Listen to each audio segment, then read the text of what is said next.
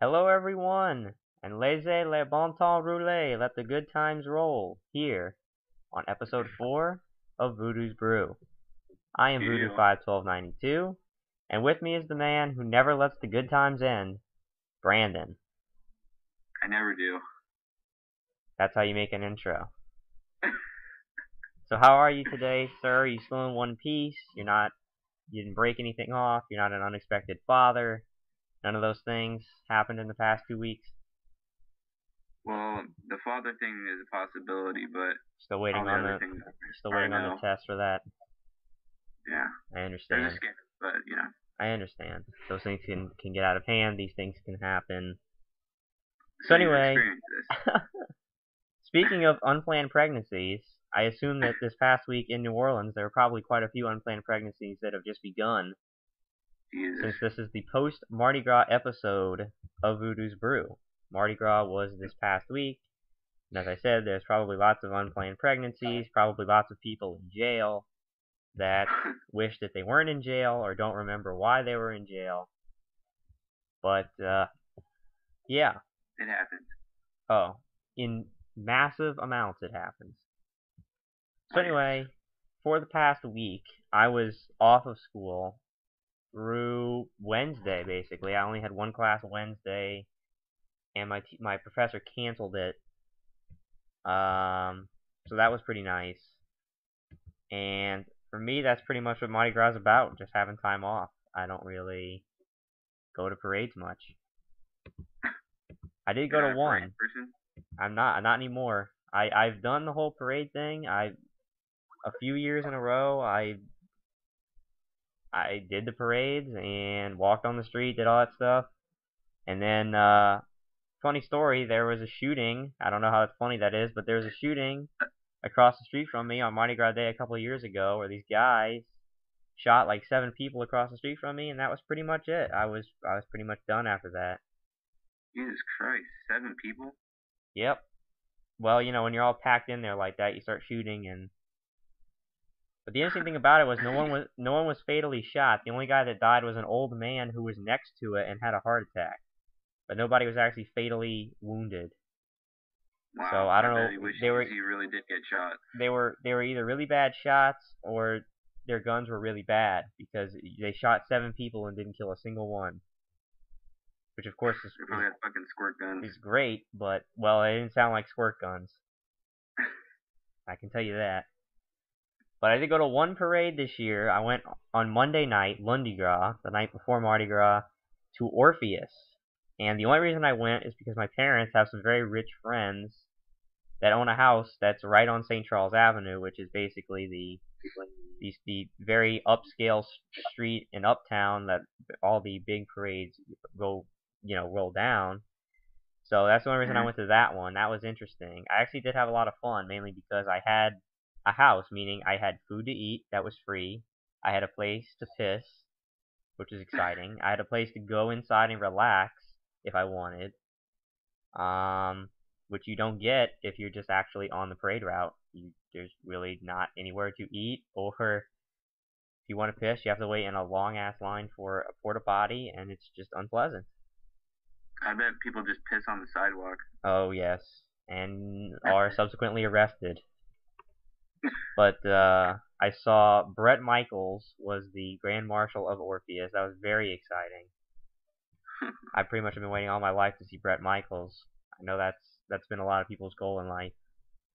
It's mine. Still mine. I know. I'm very happy that I was able to do that, and very sad for you that you couldn't share that. So did you actually meet him? Well, no, he's riding on a float, so it's very difficult to meet him. Well, like he wasn't off the float and like just fucking signing shit? No, why would he be off the float? Well, I mean like after the parade? Well, I don't. The parade rolled past us. I don't know where the hell it went. I mean, it went to Uh, where it ended. I don't know how the fuck it goes. Never been to one of those. Yeah. Well, I saw him, and then on the float after him, they had Harry Connick Jr., very iconic in New Orleans, famous jazz musician turned actor. He's now, I believe, on Law and Order SVU. He was an actor in many movies. After him was Hilary Swank, which most people, I'm sure, know. very famous actress, and then Mariska Hargitay, who is, I believe, Harry Connick Jr.'s partner on Law and Order SVU. They were all on the float after, and then after them was Cyndi Lauper, who is a weirdo, and she's, the girl sings "Girls Just Want to Have Fun" and other songs like that. And she was kind of a weirdo, but yeah. So that was pretty exciting. Very amazing cast and crew of people. But so what do you think of this all-star lineup? Is this something that excites you? Is that something that would pull you just to go to the parade just to see these amazing people? Oh, just Cyndi Lauper would be a ticket sold. I know, that's what got me. There was also some apparently other celebrities. I had no idea who they were. They said their names and they looked like freaking teeny bop. Like, I don't know who the hell they were. They weren't anybody I recognized. But yeah, I managed to not get hit in the face by anything that they were throwing, so that was an accomplishment. That is a very good accomplishment. Because that's a very big risk. You don't understand this. That's my goal every day, not to get hit in the face. Oh, I know, but the chances are greatly increased at these parades. Because what you gotta understand is there's a float with 2 stories. There are 2-level floats with people standing on the top and bottom. And these guys are just going at it, just throwing out everything they've got on their float. And these guys, they don't just toss stuff. Like, they throw things like a major league pitcher.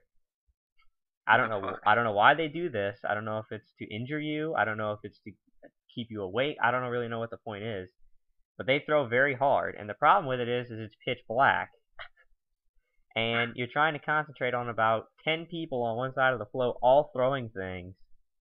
And it's very, very possible that you'll get hit in the face. Because you can't pay attention to everything that's going on. And what's worse is when it's cold. Because then when the beads hit you, it's like the most painful thing that you've ever felt. These hard beads being... Has this happened to you? Oh, many times. I haven't got hit in the face necessarily, but I've been hit in the hands many times by big beads when it's freezing cold outside. Being thrown 100 miles an hour, and it's not very enjoyable for me. Sounds like a fucking health hazard. Oh, Mardi Gras is basically a 90% health hazard. Between dealing with all the people around you, the alcohol, the beads being thrown, the horse manure that you must carefully avoid in the streets. Have you been witness to any fights during Mardi Gras?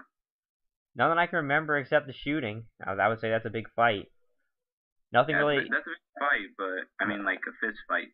I'm sure there have been. I don't remember any. I know my girlfriend went to parades Saturday night, Sunday night. She said Sunday night they were fighting by her, which doesn't surprise me. Because I mean, anytime you involve alcohol, people are gonna fight. But nothing really exciting happened, which is the way I like to keep it from Mardi Gras. On Monday when we went, it's pretty low key. I didn't really see anything to report, which is kind of surprising. Going to a Mardi Gras parade, you'd think that there'd be more interesting stories, but I don't have any. Some fucking fist fights, some pissing and shitting everywhere. Freaking boobies flying around, but no, I didn't. I did not experience this on Monday.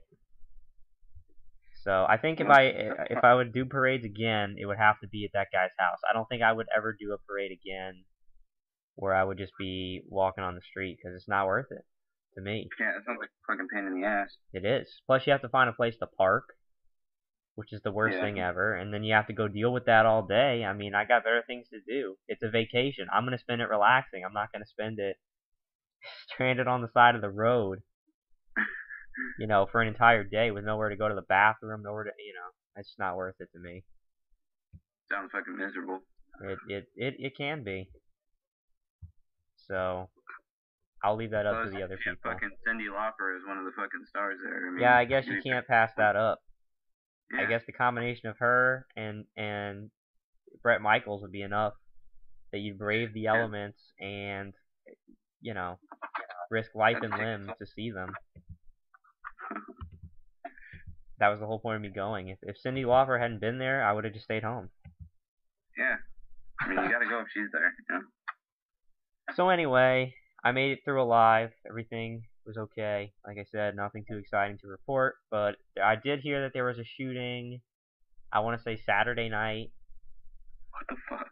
So, Mardi Gras just, it's a great opportunity for New Orleans to live up to all the bad reputation it gets. It's just an excellent opportunity to make our city look like shit. It's just an excellent opportunity to get fucking shot. Yeah, it's pretty much a good opportunity to do anything bad in the city. So it certainly doesn't help our people's perception of us when it's Mardi Gras time. But, I guess there's nothing you can really do about that. No, there's not. But oh well, it's still a great tradition. It still means well. It's just the people have turned it into something that's not innocent. It doesn't mean well. But it's not necessarily the holiday's fault. So, it's not the crew's fault. It's not the parade's fault. It's the people's fault, like everything else. But that's life. So, alright. So, moving on from crazy Mardi Gras week. One thing we do want to say is that for a game, we are going to be playing game March 20th. Am I correct in the release date of this game? Yes. That one is coming out March 20th. Resident Evil Operation Raccoon City. And initially we had four people to do this co-op, because it is a 4-player co-op game, to my understanding. We're going to do this on the Xbox 360, but it seems as if one of the individuals has pulled out from doing the game with us, rather unexpectedly. So we are open to opening this up for if anyone wants to do a co-op session of Operation Raccoon City on the 360. But there's obviously going to be a little bit of conditions here. First of all, we're going to be doing it on release week. Yes. Assuming that everything works out and we don't have another episode like we had this week, which we'll get into. But assuming that everything works out, we will be playing that game on release week. And you have to be, obviously, flexible with the time schedule and be able to sit down and play good amount of time of this. Because we do need to beat it within, that week. So if anyone's just interested, let us know. Contact myself, Brandon, or our friend Travis, who we're all doing it. And I'll just link everybody's channel in the description. It'll be easier that way. Just get in touch with us and if you have any interest, and then we'll go into more specifics with you individually if it'll work out. So just throwing that out there. Yes. Yeah. So Should be fun. Should be. Alright, so other than that, we have some interesting topics we're going to discuss today. First of all, Brandon and I are going to talk a little bit about the unfortunate start, it seems, to the 2012 gaming year with some really not good games so far that have been coming out. We're going to express our displeasures with that and how that's been going over on our channels. We will talk a little bit about our channels, what we've been up to, which kind of ties into this. Things we're hoping for in future of this year and things we're going to be doing.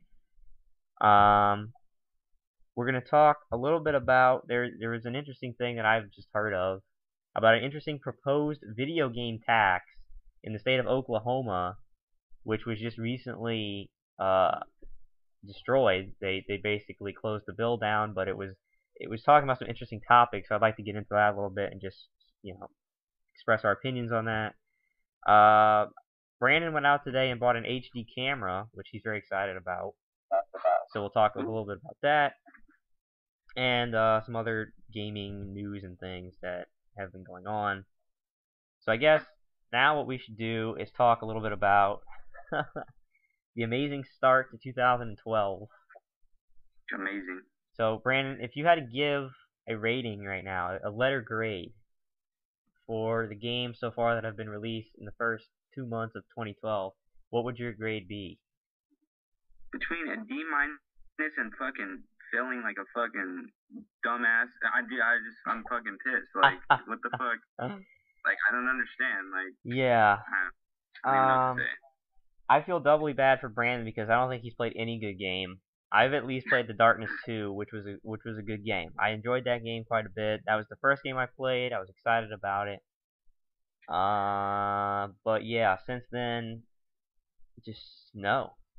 Let's just say I haven't finished any fucking playthrough on my channel yet. This is true. And I played 2 games so far. And I haven't finished those games either. Yeah. So, first of all, and I know that there's been other releases this year that neither one of us has touched. This is Final Fantasy 13-2, although I did not hear glowing reviews about that game either. Soul Calibur 5, which is a fighting game, so I don't know if it necessarily counts. It only counts, I would think, to a small group of people who, well, I won't say small, but to the group of people who do enjoy fighting games. Yes. So we haven't touched those games, but other than that, I guess we should start with the first game that kind of made it on our shit list, which would be Twisted Metal. Jesus Christ. So Twisted Metal it seems to be a very polarizing game, because it seems like either you love the game or you hate the game. And there doesn't really seem to be any middle ground. No. I mean, you've got, basically here's what you've got, okay? You've got the people who played the original Twisted Metals in the 90s on PlayStation, okay, and I guess early 2000s they released a few more, who played this game that came out this year and love it, because basically what they're saying is it's classic Twisted Metal gameplay from the 90s. It's exactly what they remember it being, and, you know, now it's redone in HD, you know, so people love it. Then you've got the people like Brandon and I, who, sure, I dabbled in Twisted Metal in the 90s, okay? But I'm not really like a fan of Twisted Metal. I never really sat down and played a Twisted Metal. So you've got all these people, these basically new people to the franchise, right? And we're all playing the game, and we think it sucks. I think it's awful. Sucks. So, Brandon, I guess there's a lot of things we can talk about here, but I just guess, what's your general overview of this game? What did you think about it, and why generally did you think this? Well, I think that the game's graphics are not up to par with the games that have come out so far. You know, years past on PlayStation. They look kind of like, you know, fucking shitty, and the story's fucking weird, and there's no really story to it. It's just fucking, you have to help this guy kill. Well, the only story I played was for Sweet Tooth, and you're trying to help him get to this girl that he wants to kill. Like, why the fuck would I want to help him kill somebody? And the gameplay is frustrating as fuck, because they have this ability where they can shoot this fucking electricity and stop your car, so you have to fucking pound the buttons and restart your car, and it's just frustrating as fuck.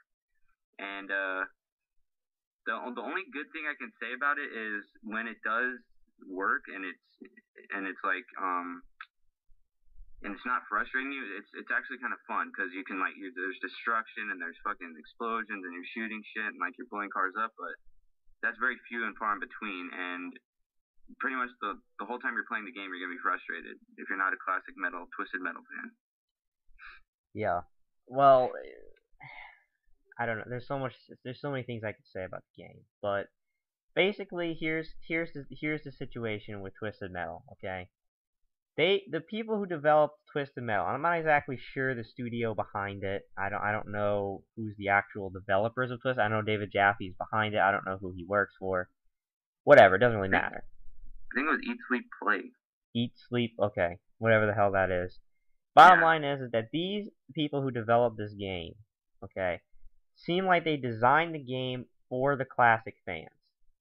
Right. It doesn't seem like they at all wanted to introduce a new era of Twisted Metal gamers. Now, the only thing I can see where they wanted to reintroduce people is the fact that the plot is pretty much a reboot. It's not a sequel to anything, and of course the game is just called Twisted Metal. It's not, you know, it's basically a reboot.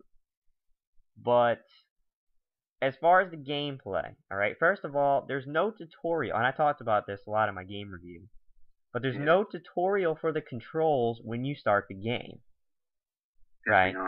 There's no, it's not, what I mean to say is it's not integrated into the campaign. I mean, when you start the campaign of pretty much any game in 2012, right? Yeah. They have a tutorial that at least explains to you the controls. Now, there's some people who get angry and say, well, what do you expect? The game's going to hand feed you the game, blah, blah, blah. Look, there's a difference, okay, between hand feeding you the game and just telling you what the basic controls are.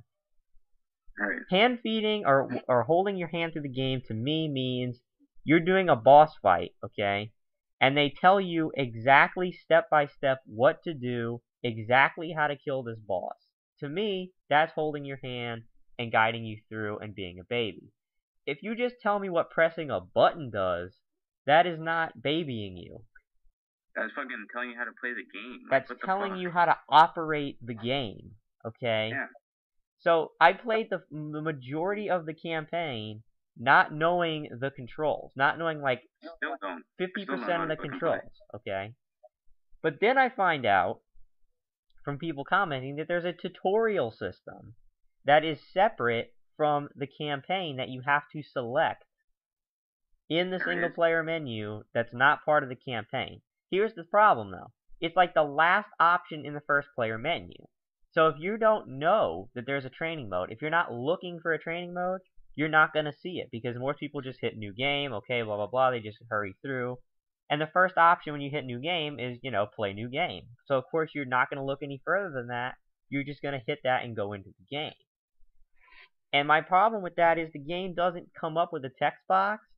Like, okay, I even understand that. I understand if you want to have a separate tutorial mode from the game. But what it should do is it should pop up with a text box saying, you should consider completing the training mode before jumping into the game. And give an option to skip it. That way people who have played the game and know the controls can skip it and just go into the game. And those who don't say, oh wait, there's a training mode, let me do this. And here's the funny part about the whole thing. There's an achievement for doing the training mode. What the fuck? Why is there an achievement for doing the training mode if you don't even tell people, if you don't even make it obvious that there's a training mode? I don't know, man. They should I still don't know that there's a fucking training mode. They should tell you that. They should tell you there's a training mode, especially if they're going to put a freaking achievement. It's almost like saying, yeah, we know we hid the training mode kind of on purpose, and if you do the training mode, we reward you by giving you an achievement. Like, what the hell is that about? This is a very fucking frustrating game, dude. The game just doesn't make any sense, and it's basically a game that's in the 90s, and for people who love the Twisted Metal games in the 90s, who know how to play the game, that's great. But for all the people who haven't, they're not expecting to play a game that their gameplay is completely 90s. Now, I know they've changed a couple of things. It's not exactly the same gameplay. They've apparently, like, the garage thing is new. They didn't used to have that, whatever. But you can keep a game having classic gameplay while incorporating changes and things over the past 20 years that have made video games better and less frustrating for people to play. Right.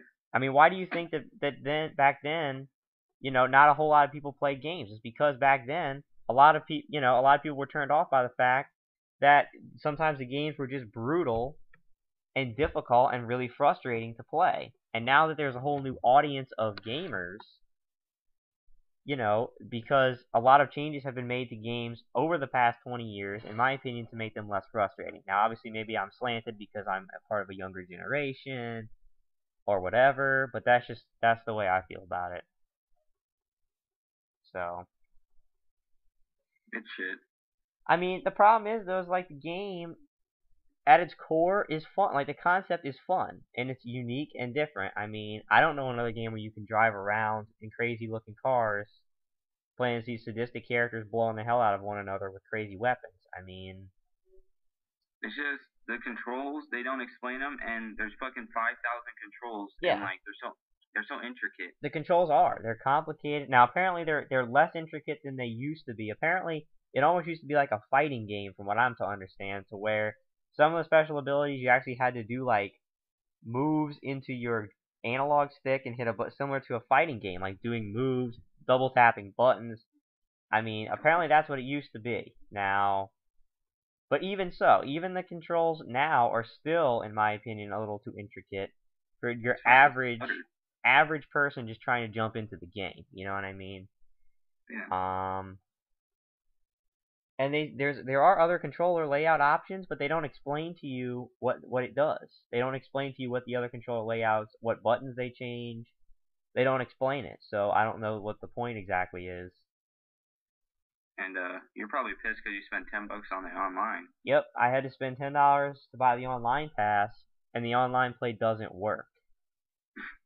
Or I'll say it rarely works. When you can find a game, the online, in my opinion, is the best part of Twisted Metal, but I could only find, when I sat down to play my set, I could only find one game that it let me join. I played one match, and then my next video is 12.5 minutes of me sitting there trying to get into another match any way I know how, and the game just not letting me. That's balls. So I spent $10 for nothing. I'd be pissed. And I don't quite understand that. I mean, I'm still against this whole $10 online pass thing, but I guess that's another conversation for another day. But yeah. Especially, I don't know. Especially these games like Twisted Metal, when the online is really what's supposed to sell the game, yet you have an online, like you charge an online pass. I don't want to get too much into it. I'm just aggravated that I spent $10 for an online pass that didn't let me play because the servers don't work. That's really annoying. Stupid. And people wanted to get on me. They're like, well, David Jaffe says it's not his fault, it's Sony's fault. Look, bottom line is, when I play a game, or especially when I review a game, okay, people don't care whose fault it is. You know what I mean? People aren't gonna, if people go out and spend $60 and they go home, they try to play the game online, it doesn't work. Do you really think that they're gonna sit there and say, well, it's not, you know, I spent $60, but it's not the developer of the game's fault. It's Sony's fault that it doesn't work, so therefore I'm less pissed off that I spent $60. Do you think people care? No. When I review a game, I have to say, okay, I don't care whose fault it is. Bottom line is, when you go spend your hard-earned money on this game and go to play it online, it's not going to work. Now, if that's the game developer's fault, if that's Sony's fault, in a way, it is the game developer's fault because they're the ones that signed an exclusive contract with Sony. And if Sony's online service don't work, then don't sign a freaking contract with them. Yeah. I mean, but bottom line is that it affects the rating of my game because I rate the game on the quality of it is. And if people cannot play the multiplayer of the game, that comes off the game's score. I'm sorry about that, but I can't give the game points for online play if it doesn't work, regardless of whose fault it is. So I don't get people's complaint. I don't either. I mean, I don't see what difference it makes whose fault it is as far as what I rate the game. I don't understand how that makes a difference. But anyway, do you have any final comments on Twisted Metal? Well, yeah. Before I sent it back to GameFly, I shit on it. That's okay. It's shit on me too. It's shit on you back. The feeling's mutual. I stopped playing the single player campaign. I couldn't take it anymore. Now I did actually sit there and watch DSP's playthrough of it because I was interested in like some of the events that they had. I was actually kind of interested in the storylines. They were pretty interesting, even though they weren't in depth, because at the end of each storyline, not to spoil anything, but it's actually a running theme through Twisted Metal where pretty much nobody gets the ending they really want. It's always sick and sadistic twist ending because of Calypso. So it was interesting to see all three of these characters get screwed over. How Calypso was going to bend what they said. So I was interested in it, but I wasn't interested enough to sit there and grind through hours and hours of endless gameplay to get there. I wasn't going to do that. Seriously. So I didn't think it was worth it. So anyway, that's Twisted Metal. If you want, you know, my full rant on it, but I really thought about the whole game. You can watch my game review. It should explain everything. So yeah. So I guess we'll move on now from Twisted Metal to the last game that we had the pleasure of playing. Jesus Christ. Which was last night, actually. We're filming this on well, technically it's the morning of Sunday the 26th, at least where I live. But really, it's kind of Saturday night. Bottom line is we played the game on Friday night, okay? Now, just to list some of the things that we went through with this game, okay? First of all, there was a whole trouble, fight, conundrum of me even getting this game, okay? I finally get the game. Then, through playing the game, we go from freezing, the game freezing on us, to basically to the point where the game is so ridiculously hard and makes you so angry that myself, Brandon, and Travis, who are the three people playing this game, we actually got so upset that we started to turn on each other in the game and get mad at each other for the gameplay. That's how infuriating this game is. It actually makes you get mad at your fellow man over the game. It actually mind fucks you. It puts you in such a bad mood that you're just angry at everyone. Pretty much. I was yelling at Travis because he was, I don't know what he was doing. He was trying to run off the thing and kill himself. He was shooting me and Brandon, or sometimes he'd run out of cover and get shot. Brandon was upset about what, it was bad. It was a bad, the game turns you against your fellow neighbor. And we were talking about the amazing game, which is Syndicate. So, so first of all, Gamefly completely screwed me, okay? And I talked about this in my last video, my update video, whatever, so I won't go too much in depth about it. But basically, I wasn't going to get the game. It didn't look like I was going to be able to get the game. So I went out to Blockbuster last night as a last-ditch effort to try to get this game, because I came home for the weekend, and the only Blockbuster I know that's open is actually by my house, and they had the game. So I rented it. I was really excited. I was going to do, we were going to do a co-op. Now, I was under a misimpression because I thought that the game was only one campaign that could be played co-op or single player. I didn't realize that there were two separate campaigns. Did you realize this? I didn't know this before I got the game. Did you know that? No, I found out right before we started. I didn't even know this. Because from the demo you wouldn't know that. Yeah. The demo doesn't clearly explain that there's actually two campaigns. So I didn't realize this. So anyway, the co-op mode is basically, it's almost, I always hate to make this comparison, but it's almost in the same format as Brink was, where you've got basically maps. You've got challenge maps, so to speak, where you play co-op, alright? It's a shooter. You play co-op and you basically go throughout these levels and you'll be clearing out enemies. Sometimes you'll have objectives you need to do, like move this thing from point A to point B, protect this for a certain amount of time, and so we sit down and we start playing, right? And the first level, it's fine. It's okay. We're having fun. First of all, the graphics on the game are amazing. Yeah, they are. I will say that. They're outstanding, alright? So we're sitting there playing, and we get to the same part, because actually the first level of the co-op thing is actually the demo level that Brandon and I played, and you'll remember that the game froze on us in the demo, right? At the final thing of the campaign where you had to kill the Marine guy. Fucking mech. The Colonel, I don't know what the hell he is. He's annoying. Yeah, the fuck. And we didn't think anything of it, freezing obviously because it was a demo. Alright? So we get to this part of the actual game, and the game freezes. It freezes all three of our consoles. Not just one, but all three consoles. Now, you know what gets me, though, is you turn on the game and there's no fucking patch. Correct. For the game. There was no patch. Now, keep in mind, this was, what, 3 days after release? That we played this for the first time? No patch. Not even a day one patch. I know. What game have you ever played in the past 3 years that didn't have a day one patch? They all do, because they listen to feedback, or they're supposed to, from the demo or the betas that they release, and make a patch accordingly to go along. That's why they have beta tests and demos. At least that's why I thought they had them. Right. To generate interest for the game and to identify any bugs in the retail release. Because basically, it seems like what they do for demos is they just cut out a section of the actual retail release most of the time.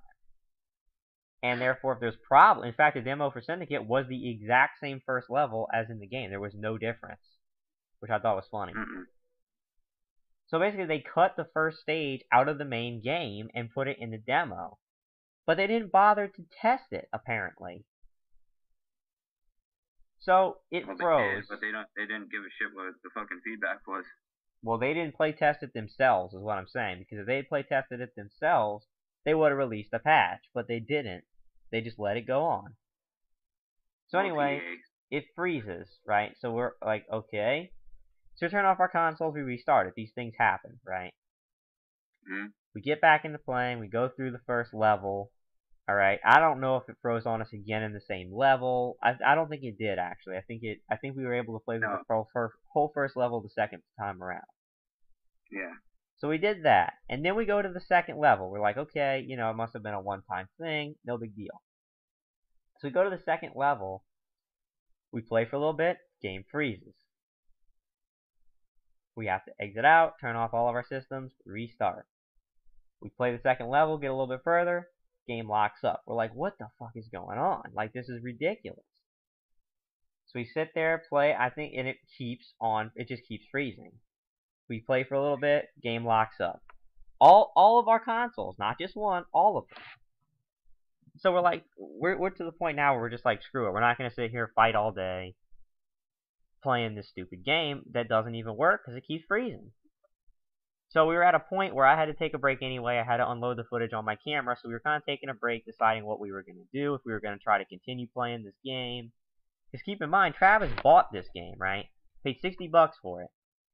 Fucking bought it. So we're sitting there trying to decide what we're going to do, and Travis comes back on the mic, and he says, listen, I went to shacknews.com, which is where, of course, I get all of my gaming news. And he said that they think that the problem is the fact that there's a bug on the Xbox 360, okay, with parties. Now let me get this right, okay? On the co-op mode of the game, when the entire multiplayer of Xbox Live revolves around parties, there's a bug where it doesn't work with parties, and it freezes every single person's console who's in the party? What? How can you have a bug like that? Dude, they don't test their shit. Obviously. But I mean, of all things, in the co-op mode, there's a bug with parties. It's the co-op. How do you think people are going to be playing this game? I don't understand what's wrong with these people. But anyway, so we say, okay, well, we're going to try it again without parties. So we go in, we just join the game. We're not in a party on Xbox Live, alright? And it fixes the problem. It doesn't freeze ever again. But that just created a bigger problem, because we get to stage 3, okay? And this is just when it just hit the fan. We got to the final room of stage 3. Now keep in mind, at this point, we're all angry, we're all mad because the game's been freezing all night. The game's been brutally difficult to this point anyway. We finally get to this area, and it is impossible. Literally, dude. It's not possible to beat, at least not with 3 people. It's impossible. Basically what it is it's a room, okay? A circular room where you've got these, I don't know, how many were there? 5? 4, 5? There had to be at least 5. 5 by what? 5 enemies. Yeah. I think that's how many. There were 5 of these doctors, it looked like. But they were like, they weren't. They were agents or something. I don't know. They looked like they were wearing lab coats. Yeah. I don't know what they were. Doesn't matter. The point is they're wearing white lab coats, okay? And they all have a life bar, and they've got insane weapons. Like chain guns, ridiculously heavy rifles. It's insane. So you're thinking, okay, we just gotta clean out this room, right? No. You shoot these guys, and it seems like very often you do no damage to them at all. When you do damage, they have the ability to heal one another. And it's not just that they can heal one another, but they can do it instantly.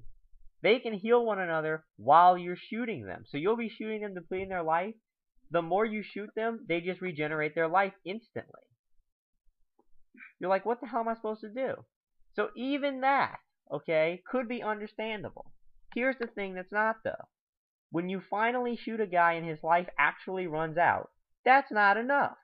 You have to go up to the person that you killed and click right thumbstick to execute them. That's the only way they can die. Now keep in mind, every time that you down one of their teammates, what do the AI do? They all crowd around him with their guns. And they revive him within 5 seconds. So it's not physically possible to beat this, really. So I don't know. What were your thoughts on this room? What? I mean, dude, like you go through all this shit. You're pissed. Like we went through shit before the game. We're trying to get the game and shit. We're like, we're like getting frustrated with GameFly and everything. So we're already a little aggravated, and then we're happy. You got the game and everything. We're playing. It freezes. We're pissed. We're almost raging. We get through to this room, and like you down a guy, and all his fucking partners trot around you with their chain guns and start shooting you as you're executing them. Like, what the fuck am I? I'm defenseless. I'm executing the guy. So how am I supposed to fucking defend myself? Yeah, you have no chance. Yeah, you have no chance. You're executing a guy, and they're pounding on you with their fucking chain guns. So and you get downed, and the guy gets revived. So I don't know who the fuck tested this room and said, yeah, it's good to go. I mean, what the fuck? Well, and it's like, okay, maybe you can say, well, we only had 3 people if we had 4, but even with 4 people, man, I don't see how it's possible. It's not. Even with 4 people, you could have 6 people. But the bottom line is you have to get next to this guy to execute him, and there's no way. As soon as you step into their line of fire, you're almost instantly killed. So I don't understand what the goal of that room was. What was the fucking goal? Even if you had 8 people, I just don't see how. I don't know, so man. Overpowered. And it was the 3rd stage of 9. So I don't even want to imagine what the later stages were like. Dude, I would have killed myself. I really don't know. Like, I don't know what I could have. And we just said, we're done. Because we were so angry at that point. We were angry at the game, pissed off at one another. It was late. We were in a bad mood. And we're just like, we're done. We're not going to keep playing this. It's awful. So once again, we have to quit in the middle of a playthrough, basically. Yeah. And it's just really frustrating. So, bottom line out of all of this, okay, the whole thing that we're trying to get to, talking about Twisted Metal, Syndicate, and now keep in mind, I have not played the single player of Syndicate. I will be doing it at some point, but keep in mind I had to rent this from Blockbuster, so I actually brought the game back tonight, because they start charging you $2 a day extra per day that you keep it out past the due date, which is only a day. And I have to go back to school. So if I had kept it this week, I'd have had to pay like $10 in late fees. Okay. And I'm not doing that. So I brought the game back. Whenever I get the game back from GameFly, I will do the single player campaign and just pray to God that it's better than that. And that I can slightly redeem the game. So I can't make a final judgment on Syndicate yet, although I can make a judgment on the co-op of it, right? So basically, the point is, what the hell is the deal with all these bad games? Dude, I don't know. And it's not even that, but Azura's Wrath, which is a game that I was intending on playing, from all reports I've heard, is not a good game either. It's apparently a giant cutscene with QuickTime events for 6 hours. That's the extent of Azura's Wrath. So, I'm not even doing leftovers from last year. I'm not even doing Azura's Wrath anymore. I've decided against it. It sounds like a big waste of time. It is. It's a giant waste of time when I could be doing more productive things. I'm not going to play Azura's Wrath because I don't want to sit there and play I only wanted to play the game because it looked different. The art style was unique. it look like a different kind of game, except for the fact that it's not really a game. From what I'm hearing, it's an interactive movie with a subpar plot. Yep. So I'm not going to sit there and play that. I'm sorry. So, what is the deal with all these bad games coming out? Man, I don't know. They're getting lazy. I mean, I like to compare this time, of the year this year as compared to last year, 2011. I mean, you already had one of the best games of 2011 come out by this time already last year, which was Dead Space 2. Right? You had Little Big Planet 2, which I didn't play, but was apparently pretty good. Okay? And you were just on the cusp, in March at least, of having all kinds of good games coming out in March of that year. Now, keep in mind, we do have Mass Effect 3 coming out on the 6th of March. But it's just this year compared to 2011, so far there's no comparison. It's like dog shit versus a pile of gold. That's one way of looking at it. So it's like we got one game that's just extremely frustrating and Twisted Metal. Then you have another game that barely works and actually turns you hostile against your co-op partners because you're so angry. And it's not like we didn't try. We sat there and played that last room time after time after time after time after time after time. Until we just literally couldn't take it anymore. We're about to kill ourselves.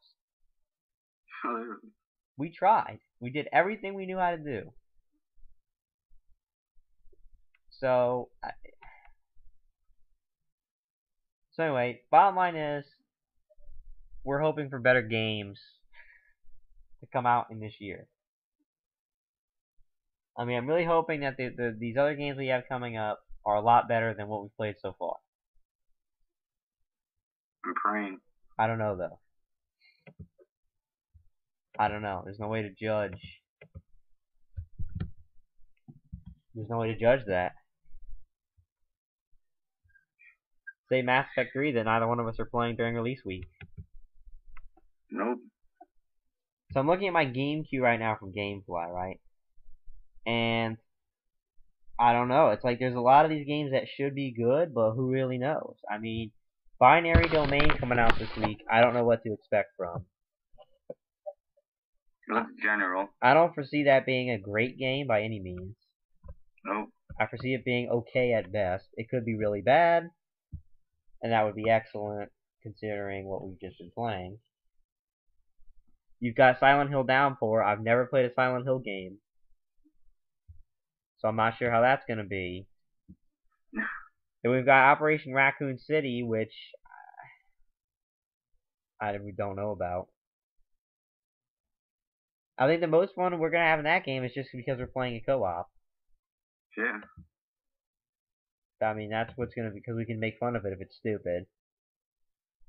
But then you do have some good games. It looks like you've got Prototype 2, you've got Starhawk, you've got Max Payne 3, you've got Tom Clancy's Ghost Recon, and then you've got some other games coming out later in the year like Spec Ops: The Line, Darksiders 2, and the list goes on and on, right? So I don't know. I pray that I know Brandon's just praying for a game that he can get through. Yeah, I want a complete fucking playthrough on my channel. So it's been pretty bad. Just disappointing. Very disappointing. Hence why I don't spend $60 on games very much anymore, because I don't want to get screwed. Yeah.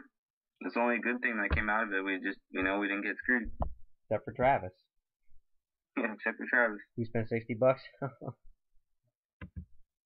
on it. On Send-A-Dick. Send-A-Dick. That sounds like a Valentine's Day treat. Send-A-Dick. Oh, it isn't. It really isn't. Call 1-800-SEND-A-DICK. And we'll ship your loved one a copy of Syndicate for the Xbox 360. Yeah. With the single player mode taken out, so all you can play is the co-op. Which doesn't work with parties on Xbox Live. Which is the only reason we buy it for Xbox. So anyway, I think that's pretty much all I have to say about this. Do you have any other comments you'd like to add? Fuck Syndicate, and Twisted Metal is a piece of shit. Wise words from a wise man. Yep. So anyway, enough about this negativity. It's putting me in a bad mood. It's harshing my mellow. Or anything else that you want to say. So let's move on to something that I just recently found out that I found quite interesting, okay?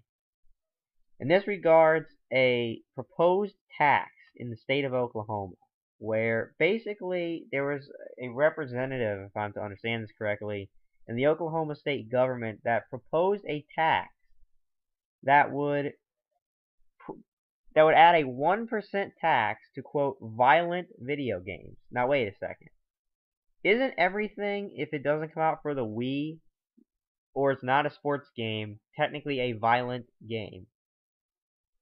Pretty much. Like, do you know of, like, that many games that would be classified as a non-violent video game? Oh, Mortal Kombat, Gears of War 3. Oh, wait. Yeah, just keep naming them, because... Like, what the fuck? But it's funny because that's all they specify. They don't specify... The guy didn't specify what a violent game... Like, he didn't specify a rating. He didn't specify. So, but anyway. And basically what they proposed, okay, is that they would include this 1% increased tax, like video games don't cost enough already, on violent games, and they would take this extra money and they would donate it toward awareness. Forget this, okay?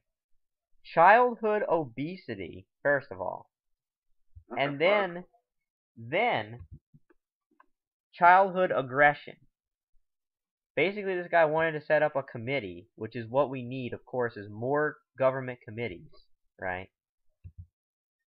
And I just got to this article because I want to get this information correct. The committee was called, now keep, like, if this isn't the wordiest thing ever, the Oklahoma Task Force on Video Games Relationship to Obesity and Aggression. That would be the name of the committee. And what I thought was really funny is the fact that the name of the representative who introduced this, his name is William Four-Killer. Now, if that's not the most ironic thing, his name is Four-Killer, and he's proposing a tax, and basically what this is doing, the idea behind this is that they're targeting, quote, violent video games as the cause for childhood obesity and childhood aggression in the state of Oklahoma, or I guess in the country, but they can only control Oklahoma. So let me get this straight. Violent video games are the cause of childhood obesity. Don't you think that if they were going after childhood obesity, that they would tax, I don't know, McDonald's? Or any of the other 800 fast food chains? Let me tell you something. Video games are not the sole cause of childhood obesity. Like, what the fuck? Now, I'm not going to say that they don't contribute, because there's no question in my mind that playing games does in fact contribute to childhood obesity, because people don't get out of their house, they just sit there all day like lumps, they don't move, okay, they don't exercise, they just sit there and play games. But you can't target violent video games, you cannot incorporate that specific genre into childhood obesity. Why violent video games? Why not all video games? I mean, why is it only violent ones that cause childhood obesity? That correlation doesn't even make sense. I can understand if you try to make a correlation between video games, I mean, in general, but not violent video games, okay? And then they want to talk about how it's basically the cause of childhood aggression. So let me get this straight. You're not going to target the music that the kids are listening to, all this rap music that promotes violence. You're not going to target TV. for all of the violence that they portray on TV. You're not going to go after the movie company, the movie industry, for all the violence that they portray on TV, right? Just video games. Now, first of all, I'm of the opinion that they shouldn't target any of these people. Because I'm of the opinion it's not their responsibility to it's the parents' responsibility to monitor what their kids are playing or watching or listening to or anything else. Am I right about this? Yeah. It's not the media's responsibility to raise children. It never has been. I mean, that's why these games have ratings. That's why you cannot buy an M-rated game unless you're 17 years of age. That's the purpose. It's not their fault. It's also not the consumer's fault. If they're a mature consumer buying this game and it's a video game, they understand that. It's not their fault. They shouldn't be punished because small children are playing video games that they're not supposed to be playing, and I don't know if that's causing childhood aggression. I'm not a psychologist. But even if it is, how is it everybody else's problem? Or how is it, you know what I mean? Why would you overtax the rest of the consumers because you think that games, without any kind of proof, at least they don't talk about any kind of studies that they've done, any psychological studies that they've done in Oklahoma. They don't cite that in this article because they just feel like these games are contributing to childhood aggression. I don't know. What are your thoughts on this? I don't understand why people would think that this is okay. I just think that they've been trying to fucking target video games for everything, dude. Like fucking the Columbine, because fucking Grand Theft Auto's been influencing that time. They've been trying to fucking get video games for everything, and that they've always been trying to say that it contributes to violence and shit. It's the parents' fucking job to make sure their kids aren't playing M-rated games that have blood, gore, violence. That's the fucking parents' job. That's the only way the kids can get the games is through their parents. I mean, am I right? I mean, the parents buy the game for them. It's like, why is it only the games that they seem to be targeting? There's violence portrayed everywhere. It's not just games. Industry, And I don't understand why they.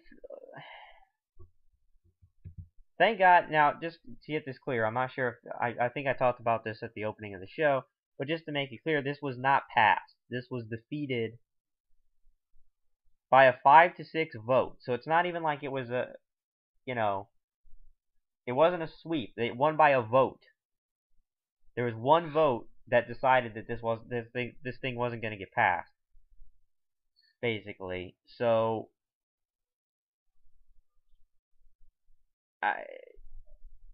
I don't know.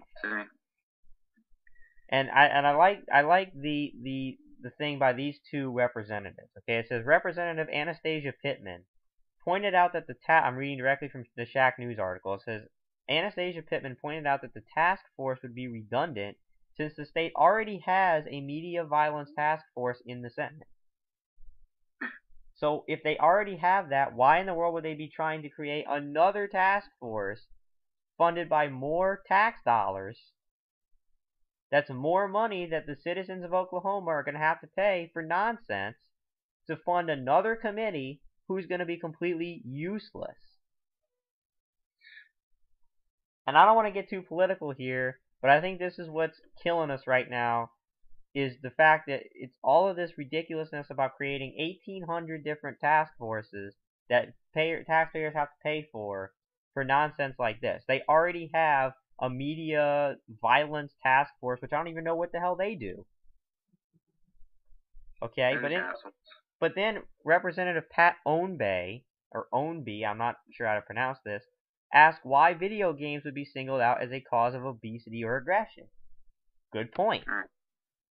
Why just games? Why not why not movies? Why not music? How about you stop handing out Grammys to people who keep talking about shooting their mothers? I don't know. But anyway, and then the representative Mike Reynolds says he's quoted here saying it's not a good idea. We could have a task force on a multitude of reasons children are obese. Why we're picking violent video games was because it was originally a tax. I don't actually know what the last sentence means. I don't know. But he says we could have a task force on a multitude of reasons childs are obese. Exactly.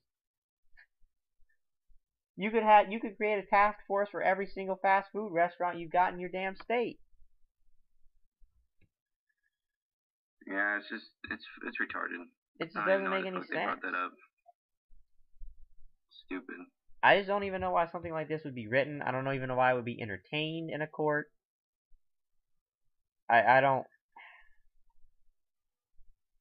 know, man. It's ridiculous. It's a ploy by the government, by the Oklahoma government. It seems to get more money to fund more people. It's ridiculous. I'm glad it got wiped out. And then the last paragraph of this article says the bill seems functionally dead now, having failed to make it past the subcommittee stage. That's probably for the best, seeing as the Entertainment Software Association seems ready to fight. California, which is the state in which you reside, was recently ordered to pay nearly $1 million in legal fees for its misguided court battle. So the citizens of Oklahoma can be thankful they won't have to foot a similar bill. So your parents' money that they're paying went into $1 million batch of legal fees that California had to pay for a misguided court battle regarding this.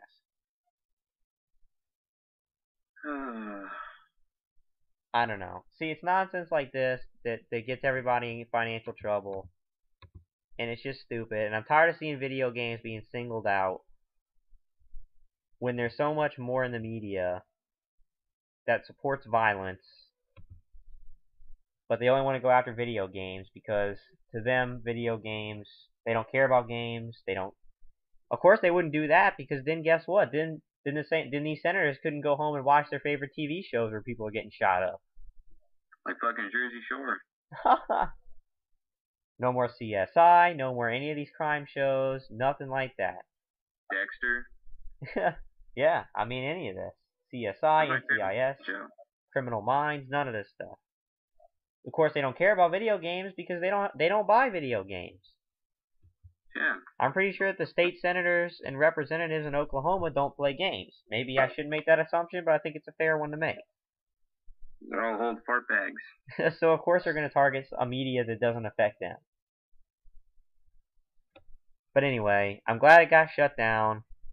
And this kind of stuff needs to continuously be shut down because it's absolutely ridiculous. And I just thought we should talk about that because it just really aggravated me when I saw it. And it's stupid. Very.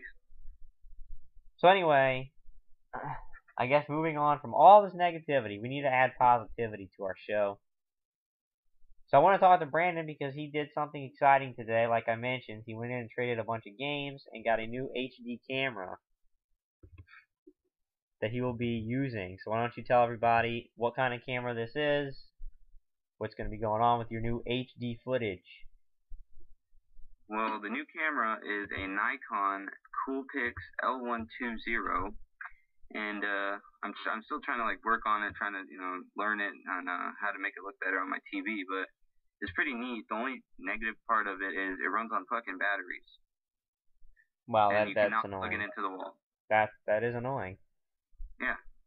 So I'm on the fence about keeping it, or because I have my other camera I was trying to trade in, but Best Buy told me they did not have it in the system to trade in.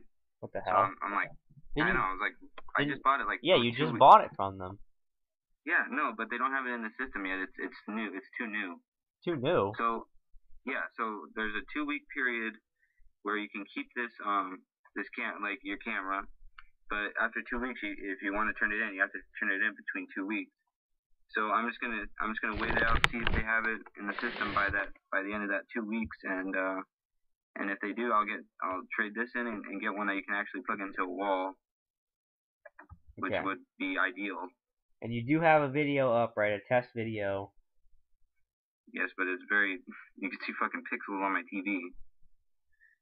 Okay, so that you wouldn't recommend people leave feedback on that to tell you whether or not to keep it, or. Oh well, no. I mean they can, but I mean. But it's not I'm representative of your best work. Like it's not representative. No, it's just my first go. Right. Okay. But you do have one up if people are interested, right? Shank 2 multiplayer HD test. So I have not checked it out yet. I intend to, but it is up if people are interested. But keep in mind that it will get better as time goes on. Quality of it.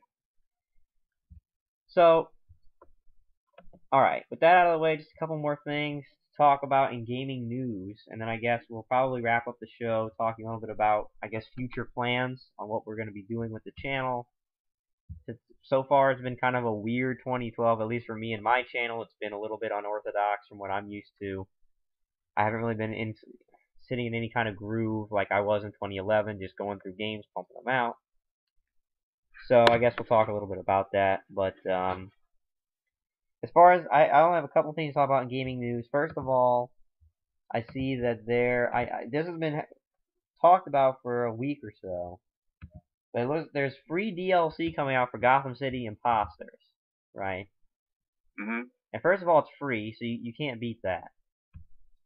That's a throwback to kind of Valve, right?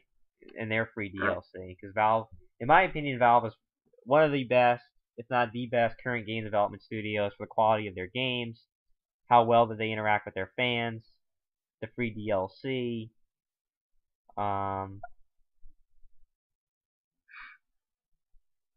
But, okay, according to this article, it's already been released on Xbox Live. And this was written on February 24th, so it's a couple days old. It's been released on Xbox Live. They say it's coming on PlayStation 3 and PC soon.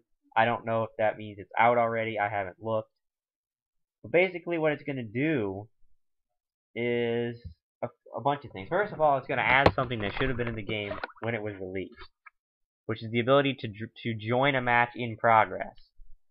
If you don't know, right now you cannot join a match in progress, meaning if you're playing a game, a match, and somebody drops out, then you're permanently going to be down a player. There's no way for another player to join you mid-match. So you can literally have a match where everybody, if you're getting beat bad enough, everybody on your team will drop out, and that will be it. So that ability is going to be in the game. It's also going to add a new map, which is pretty cool. I'm glad that they're adding a new map. They're adding more weapons, more gadgets, and more perks. And they're adding more costumes. Sweet. So they're actually adding a lot of stuff. Now, did they say why they released it on Xbox first? It does not say. But keep in mind that the game was actually released on Xbox a day later than PlayStation 3 and PC, so maybe this is Monolith throwing Xbox a bone, saying, listen, you know, the game came out a day late on your system, so in return for that, we're going to give you the patch first, and give the patch to the other two later. Yeah, maybe. Or maybe the patch was easier to write for 360 than it was for 360 or PC. I guess PlayStation? Yeah, PC or PlayStation 3. I guess that's possible. Yeah. I know programs are a bitch to write for the PlayStation 3. It's also supposed to fix a couple of bugs that the game's been having with lost stats and things of that nature. So pretty cool. I mean, and it's all free, so you really can't beat that. So that's pretty neat. And because of that, I might actually be doing 1 or 2 more sets of Gotham City Imposters in the coming week to check out this new stuff. Since I do actually like the game. I think it's a lot of fun. And I want to check out the new maps. I want to check out the new weapons and things like that. So, yeah. So that's news for this week. And then, I guess it was about maybe 10 days ago, they have announced that Assassin's Creed 3 will be coming out this year. Alright? And so basically, they're following in the vein of what they've been doing, releasing an Assassin's Creed every single year. But this is apparently, obviously, well, at least what they say, but we've heard this before, the end of the Assassin's Creed series, right? Like the main, it's supposed to be the next main game. Yeah. So keep in mind we haven't had a main Assassin's Creed since 2 came out in 2009, and then you had Brotherhood in 2010 and Revelations in 2012, which are basically Assassin's Creed 2 parts 2 and 3, finishing out Ezio's story. Now, how do I feel about this game being released a year after Revelations? Well, I have mixed feelings about this. First of all, have you played Assassin's Creed? Assassin's Creed what? Any of them? Oh yeah, I've played Assassin's Creed 2, Assassin's Creed Brotherhood, and Assassin's Creed Revelations. I just beat. Okay, so you know what's going on with it then. Yeah. So good. I can get your opinions too. First of all, I always have an issue with the game coming out a year right after the other one because in my mind that doesn't leave a lot of good quality development time. Right. I mean, how good can a game be with only a year of work? But then I say that, but then I played Assassin's Creed Revelations in 2011, and I actually really enjoyed it. A lot more so than Brotherhood, in my opinion, and that game was only worked on a year. So, Right. I don't know. I'm excited that they're finally moving on, and we're going to have a different locale. Finally, we're going to have a new assassin. I guess. I don't know. I don't know if it's going to actually, if he's going to go back in the Animus, or if you're going to actually play as Desmond in the mock world. Now, if they do go back in time, which time period do you think they're gonna be? I've heard all kinds of rumors about where it could be. I've heard feudal Japan. I've heard Arthurian England. I have heard ancient Egypt. I think that would be amazing.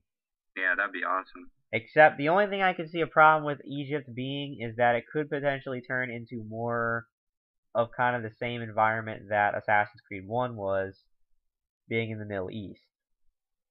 And I could foresee that possibly being a problem, so... I also heard Civil War, during the Civil War. Yeah, I've heard that one too. That would be pretty interesting. Yeah, that'd be cool. That'd be pretty neat. But I think I'd want it out of the Middle East. Yeah. I think feudal Japan would be awesome. I think you could do so much with the architecture, because let's face it, that's a big part of Assassin's Creed, is the architecture of the area, because you're always constantly on the buildings and climbing around. And if you did feudal Japan, the first of all, the game would be amazingly colorful. Right. Because Japanese, I mean, first of all, you'd have trees and shit, which, a lot of fauna, which you don't really have in the Middle East as much. And the Japanese are very colorful in their designs, and their architecture is beautiful, in my opinion. The Japanese architecture. Mm. So that would be awesome. The costumes that everyone would be wearing, that'd be amazing. So I think I think I'd like it there. I think that would be my pick for where I'd want it to be, if it could be any of them. Mine would be during the Civil War. I think that'd be interesting. That would be cool too. I would not mind that either. Because they actually did, I think it was at the end of Brotherhood, they actually set a location on Earth, and somebody tracked it down, and it was in a field where a battle happened during the Civil War. Yeah. So well, it might have been an Easter egg. It could be. Could be. I don't know.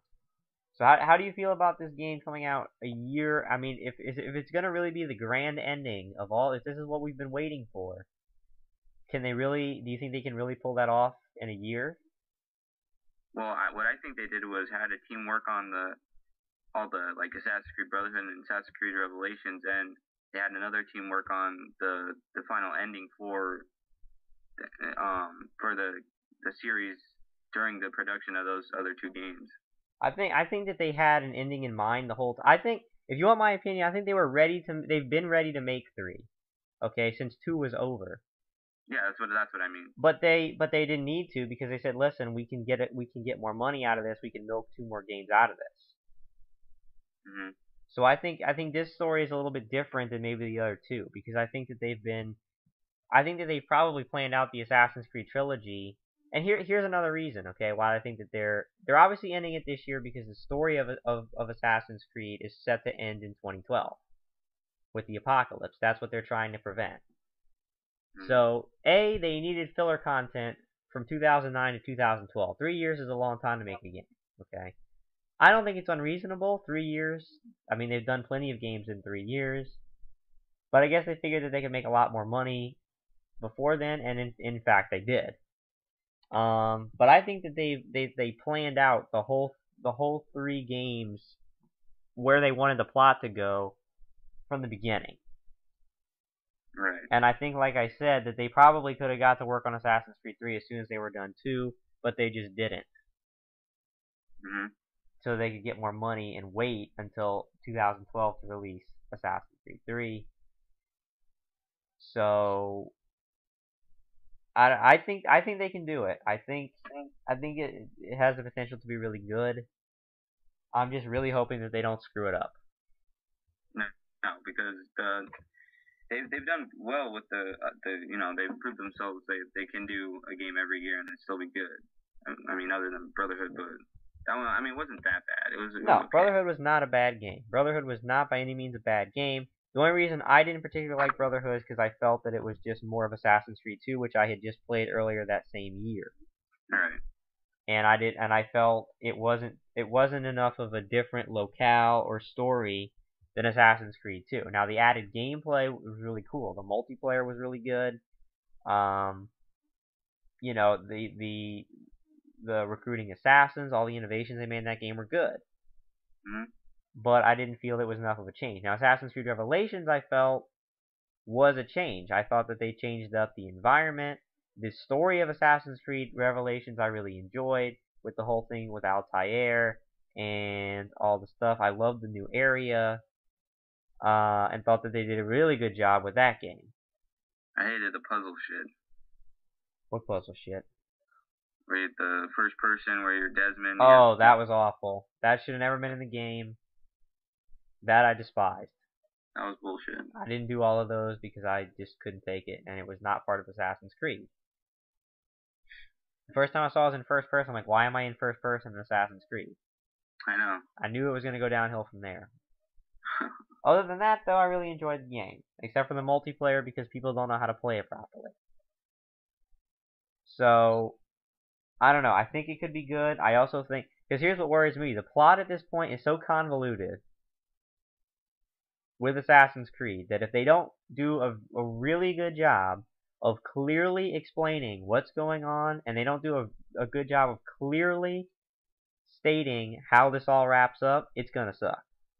Yeah, it really will. They'll piss me off. Because every game since 2 has just confused people more and more and more about what the hell's going on. And then, of course, the end of Brotherhood, which they did never go on to explain in Revelations. Yeah, they really didn't. So you're like, what the hell went on there? Are they ever going to talk about that again? Or, I don't know, man. Somebody just got killed, and they fucking... They really need to do a good job, in my opinion. They have a lot of pressure on them, I think, with 3. Yeah, they do. It's gonna be. I think this is gonna be a difficult series for them to wrap up, and I think that they need to do it well. I'm pissed. Yeah, but I'm excited for the game. I really want to play it. In a way, it's a little bittersweet because it's a really good series of games, and I'm a little disappointed to see it end. But it is time. They've run their course, I think, with it, and I really hope that they have a really good ending, and then just let it be. Don't try to revive it in the future. Don't try to do anything stupid with it. Just let it be. Do what the developers of Halo could not do. Yeah. Just leave it alone. That's a whole new... And God of War is about to do it too. Oh, God. And they shouldn't. Just leave it be. Everybody wants to do a game too much. They really do. So just make a great ending to Assassin's Creed series. Do what Resistance did not do. Actually end the series in a good, satisfying way. Reward people for playing all 5 games that you've made. Give them a good ending. And then just let it be. Let the game be a classic series. And just don't screw it up. Yes. And don't try to reboot it 10 years from now like they try to do with Duke Nukem and frickin' Twisted Metal. Just let it be. That's the code. That's the key words for tonight's episode. Let it be. Let it be. Let it be. Let it be. They should listen to that song and really listen to the words and just accept that. During production, just have that shit on repeat on their iPods and listen to it all day. Let it be. So anyway, that's the gaming news. Assassin's Creed 3 coming out October 30th. At least that's the preliminary date for it. So we'll be checking that out at the end of the year. So now to wrap up our episode, it looks like we're pretty much perfect with timing right now. Let's talk a little bit about what's coming up on each of our channels. Brandon, we'll start with you. What are your plans for the coming weeks on your channel? What can people look forward to? Like over the next 2 weeks? Over however long you want to go. Well, this week coming up, I'm planning on doing Shing 2 campaign. I actually got that just this weekend, or during the end of the last week, and just until Binary Domain comes, because I actually sent Syndicate back a little late, so I'm not sure when that's going to be coming. Just to pass time, I'm going to try and beat this Shing 2 campaign, and then the rest of the week's going to be Binary Domain, because there's multiplayer, there's a story mode I have to get through, so pretty much going to be all Binary Domain. And then next week is a free week, right? Isn't next week a free week? Next week is a free week. So I'm going to have to come up with something out of my ass. You'll have weeks like that. Just wait till the summertime. Yep. You'll have months like that. Jesus Christ. There's actually like a month coming up, I believe, between the end of March and the end of April. Or at least there's nothing I'm interested in playing in that time span. I'll probably just pick a game and play it. I mean... Yeah, I'm going to have to find something to do. Yeah. I'm thinking Skyrim Marathon. But yeah, that'd be good. See what happens with that. So anyway, with me, for the next couple weeks, this week coming up, I am going to try to do Binary Domain since I have decided to not do Azura's Wrath. I'll talk about that in the channel update, which will probably be coming later tonight, Sunday. I'm announcing it first here that I'm not going to be doing Azura's Wrath. I'm going to be trying to do Binary Domain. Here's the thing. I do have a game slot open, so it doesn't make a difference whether or not they get Twisted Metal back. So that game should send to me, but I don't believe I'll be starting that game until Thursday, because, or even later, maybe even on the weekend, because, which doesn't matter because it's a free week like you said, but I have a pretty test-riddled week this week. I have a genetics test on Tuesday, followed by a very important and very worrisome midterm for my organic chemistry lab, which this test will kind of decide whether or not I'm going to pass this course. Fun. It's great. I'm looking forward to it. I'm nervous as hell. And I should be studying right now instead of doing this, but I'm not. Because this is more fun. Yeah, it's more fun. So, Binary Domain, of course, like I said, it won't even get here until Wednesday at the earliest. But Wednesday, I will be neck deep in shit studying. Oh, God. And then the midterm, I actually believe, is from 6 to 8 p.m. Thursday night. 6 to 8 p.m.? I believe so. And I have classes all that day, too, so by the end of that exam, I'll probably come home and be done. And not want to do anything except lay down, maybe read a book, and just pass out. But that weekend, I should start Binary Domain, and then, of course, the week after is a free week for me, like I said. So we both said we're both not doing Mass Effect 3 yet, because we need to beat the first two. Yes. So I will be either finishing up what I need to do with Binary Domain, possibly playing some of the multiplayer with Brandon if he hasn't already completed it and be done with it at that point. And then I will probably at that point, I assume we'll have Syndicate back from Gamefly. That way I won't have to worry of any late fees. And I can do the single player and review that game as well. Which the single player will have to basically pull a rabbit out of his asshole if it wants to get anything better than like a 4. So, because right now that's about what the co-op is. It's about a 4. Yeah, pretty much. Because has a game-breaking bug on Xbox, and it's retardedly brutal hard. Impossibly hard. Impossibly hard. Kind of like, well, never mind. Yeah, I'm not going to go there. I think everybody got the idea of that. But anyway, and then of course, the week of the release date of March 6th, I wish everyone happy Mass Effecting. That is a verb. Yeah. If I can make that a verb. I honestly wish I could be a part of that game during release week, because I know it's going to be crazy. But I do not want to cheat myself out of the experience of playing the first two before I go into Mass Effect 3. So I wish everyone fun on their space odyssey, trying to save the world from the Reapers. I actually pre-ordered that game. Yeah, I think I'm actually going to be getting the game for my birthday in May, because I do want to own that game, because I think it's going to be awesome. I do want to own a copy, so in the summer when I can play it, I will own the copy, and we'll be able to play it and get all the benefits of owning a copy of Mass Effect 3. So I hope everybody has fun. I hope the Reapers aren't too much of a pain in the ass. I hope you destroy them. Well, we could do the co-op for that game, couldn't we? We could. Possibly. Possible. Let's see. With game slots and things like that. But yeah. So happy Mass Effecting. Everybody enjoy, be safe. Kill the fucking Reapers. But bottom line is, at the end of that week, there will be episode 5 of Voodoo's Brew, where we'd like to get a guest on. We have one lined up. We have a guest that we're targeting to get on the show. I don't think it'll be a problem. He's actually online right now. So we should have a guest on episode 5 of Voodoo's Brew. And what we're going to try to do is not have an hour and 50-minute interview.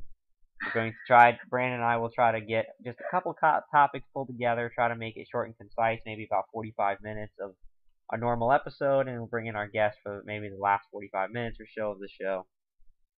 And have a chat and talk about some cool things with him. So, Brandon, do you have anything else that you'd like to finish with? Fuck Cuba. Okay, alright. That's respectable. That's what my running thing. I'm gonna have to insult the country. What's your country for tonight? What is your country tonight, sir? It's fucking Cuba. Fuck Cuba. Cuba's not a country. Well, fuck that island. Fuck. I guess Cuba is technically. I don't know. We're making ourselves look really stupid. It's basically a country. We're making ourselves look really stupid that we don't know this. Just fuck that little island. Good old college education. Yeah. Cuba's pretty weird because it is a country, but I believe the United States has, what, like sanctions on it or something? We own a part of Cuba. We have something going on with Cuba. It's just fucked up. Fuck it. It is. It's not nice. It's not a nice country. Or it's not island, nice to be or there. sanction, or whatever the fuck it is. I don't know. I don't know what's going on with it. I feel stupid. I do know that it is a country. But I could have sworn that the U.S. had some kind of influence in Cuba. I don't know. But maybe All not. I know is it was part of almost the end of the world during the Cuban They did Missile have Crisis. some crazy missiles down there that were threatening us. Yes. So fuck them. Fuck them hard. Okay, so I'm looking this up because I don't want to feel stupid. And light it. But it says that in May 20th of 1902, the Republic was separated from the United States. So they are their own. So they're kind of like North Korea. No, they're not like North Korea. Well, yeah, didn't they cut themselves off from? Well, yeah, I guess technically, but I don't think they're threatening us imminently with nuclear weapons. They did at one point. Yeah, but that was a while ago, and that was from the Russians, which we've already talked about. Right.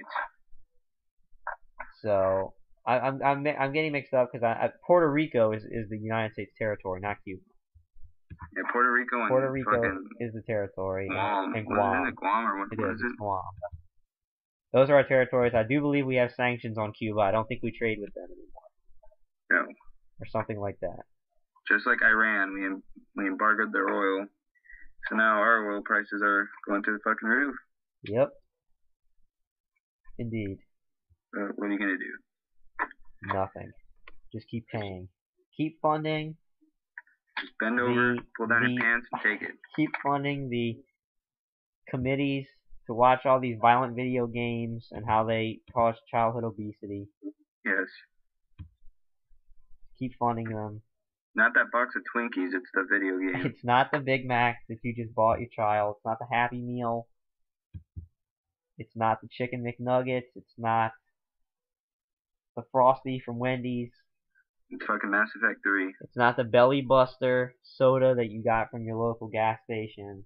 Belly Buster. It's Call of Duty. Yeah, it's Call of Duty. Modern Warfare Dick. So anyway, without doing anything that will make us look like further idiots that we don't know what we're talking about as far as Cuba or anything else, I am Voodoo 51292, or Josh as my friends call me. Since my listeners are my friends, you may call me as such. My internet's shutting off. Fuck Cuba. That's true. Brandon's internet will be gone in about 7 minutes, so we perfectly timed this. So I'm Voodoo 51292. He is Brandon. B-Boy9 Fresh. Check Fuck him out. Cuba. YouTube.com/bboy9fresh. Yes. He's so fresh and so clean. And I'm 9. And he's 9 years old. Yes. His balls just dropped early. No, they haven't dropped yet. They haven't dropped yet. He's actually speaking through a voice changing. Yes. Actually, he's Justin Bieber. I'm Justin Bieber with a bigger dick. Only not as good looking. Yeah, not as good looking. And he doesn't impregnate 20-year-old women. No, I don't. Only 18-year-old women. 18-year-olds and people that I can illegally have sex with. Okay. So before we say something that's going to get us arrested, I'm Voodoo51292 again. He's Brandon. YouTube.com/Voodoo51292 is where you are right now. If you're listening, YouTube.com/bboy9fresh is where you can go to troll Brandon, leave him hateful comments, unsubscribe to him, and check out our friend Travis that we did the co-op gameplay of Syndicate and Mass Effect 3, and we'll be doing Raccoon City with at youtube.com/TGPGamingHD.